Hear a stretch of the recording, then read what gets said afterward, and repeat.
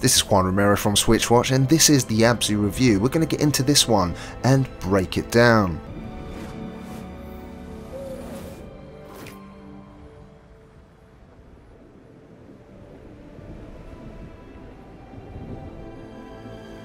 Now there is a few things that make my imagination run wild. Space always fills me with that type of feeling where exploration and the unknown draws me to it somehow, a curiosity if you will. And I feel that same sense of wonderment and feeling about the sea. Such a large mass of water on this planet that I can't help but feel what on earth could be in the deepest depths of our seas. Abzu is a game that made me question why we play games in the first place, such as the impact this game left on me. I can't wait to tell you more. In terms of gameplay, Abzu is a swimming simulator that takes you on a journey and has you in the ocean from the very beginning. A diver who can peek their head above water, but who will spend most of this journey underwater. You are given a few tips in the beginning, what button does what, and that's it, you're off and away.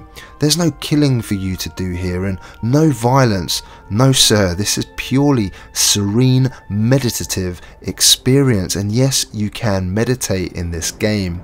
Here you have the freedom to explore the depths of the sea. Holding ZR allows you to swim and control our protagonist with the left analog while the right controls the camera.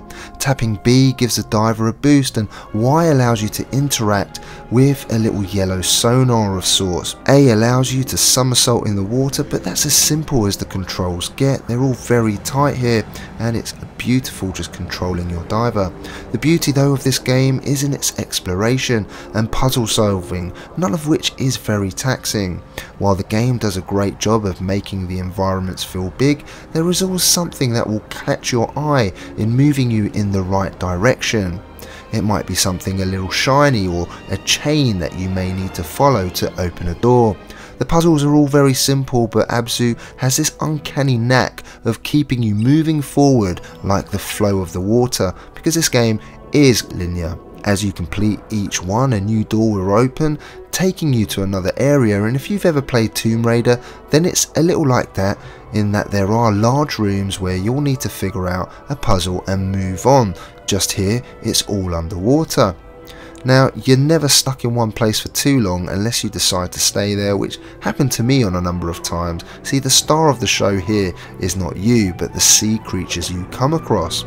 You'll have to stop in wonderment as you see a giant whale swim above you or grasp onto a sunfish while it drags you along, and as it does, the colours change with the sun reflecting on it.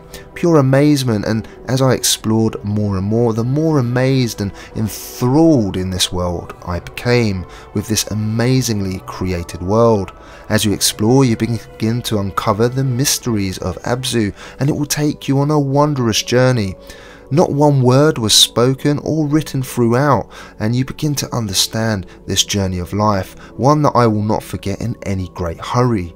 Early on, I found a little swimming robot that kept me company, and it felt like it was all I had other than the sea creatures swimming around. At one time I was like in the film Castaway, where I just shouted, "Wilson, no!" Even though the journey is short, you can't help but feel a little bit drawn to the little fella.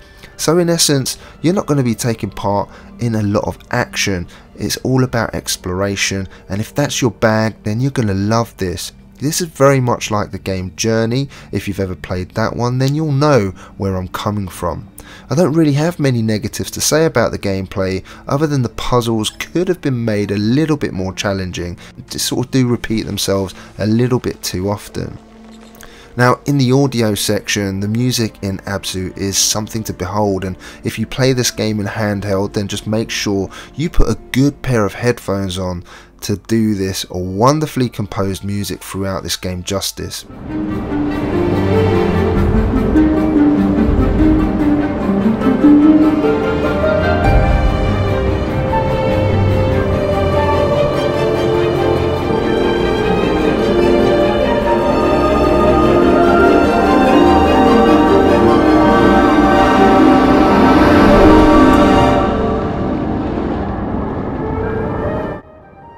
The environments are brought to life with this music, like it's always moving, alive somehow. Really hard to explain unless you play the game, but it's stunning. If you've ever listened to a harp, then it has this type of sound that just makes it feel magical, and here it sounds as though there are half a dozen or so harps all playing together to create this absolutely vibrant soundtrack which matches the visuals on point.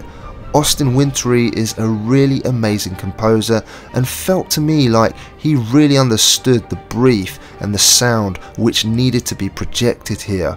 The sound is impactful, it makes your imagination run wild with those violins which add such wonderment. The music for me takes this from being good to being great because it adds so much to the mystique of the game. There is even a choir in here for good measure, so for me the music here receives top marks. It's one of the best orchestral scores you're going to listen to in a game this year, and that for me is the highest praise I can really give it. In terms of visuals and performance, the game performs fantastically well. I didn't come across any slowdown in handheld or in docked mode. If the music was great, then the game has visuals to match, and that's what makes this game just so good. Everything looks fantastic, from the water, the creatures and their animations, like they make you feel like you're there. The brightness of the colours is also a joy to behold. When you see some of the sea creatures and the way they move, it's something that's going to surprise you because there's such an abundant amount of life on show here, from the schools of fish to the dolphins swimming together. Then there are some of the underwater temples which kind of have this mysterious look and vibe about them, with the golden colours and drawings on the wall which just all pop out at you. And then you see some of the statues which look to be from an ancient world, and it all makes you feel as the game has this aura about it. Again, I go back to the musical score because it gives these visuals even more impact. They are so well matched. Now in terms of value, Abzu is $19.99 or £14.99, so a little bit more on the expensive side of the indie game spectrum. For me though, it's worth every single penny, even though the game is very short. You're looking at around 2 hours here. This is one of those games though that you just have to put some money aside for, because you won't regret it. Yes, you'll finish it in one sitting probably, because it is quite linear and it's not that challenging as a game, but if you love exploration, especially underwater, then this is going to be like you going to watch a movie and coming out of it saying, I loved every minute of that and I want to go and see it again. In terms of my verdict then, what else can I say about Abzu? If you made it this far into my review, then you'll know I love it. It's a game I will tell my friends they have to play. It's a game my little girl watched the whole way through, and my wife too. It's a game with such beautiful visuals and musical score that you can't help but be taken to another place, even for a little while. So what if it's short? I would rather have a short game of this quality any day of the week, and that's what it comes down to. Quality always, in my eyes, trumps quantity, and this has it in abundance. Do yourself a favour, darken the lights, put up the sound and go for a dive, because this is a masterpiece. A 9 out of 10. If you enjoyed this review guys, and I'd really appreciate it if you could let me know. Hit that thumbs up if you enjoyed it, hit the thumbs down if you didn't, and leave me a comment down below. I want to know what other underwater games you've enjoyed in your time and why. Also, if you're a new watcher here and you enjoy our reviews, then why not subscribe for future reviews like this one. My name is Juan Romero from SwitchWatch. Hope you've enjoyed this, and I'll see you again on the next one. Take care.